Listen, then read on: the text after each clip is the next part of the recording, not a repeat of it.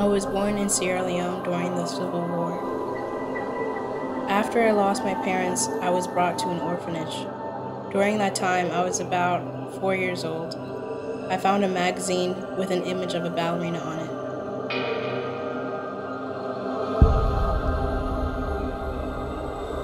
I didn't know exactly what it was back then, but it looked like a fairy to me.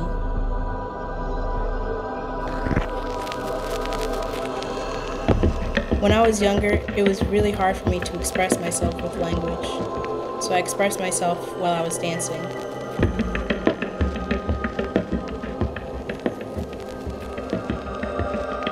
I was a very angry child, and I didn't understand why all those bad things had happened to me.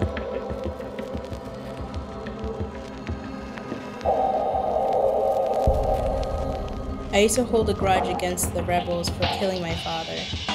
Once I forgave them, I realized that it doesn't matter anymore.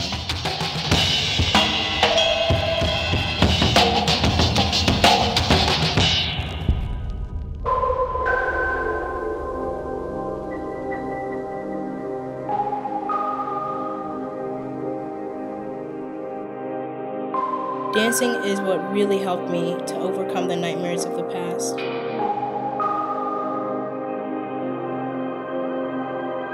When I'm on stage, I'm in my own little world. It's my fairy tale. Ballet.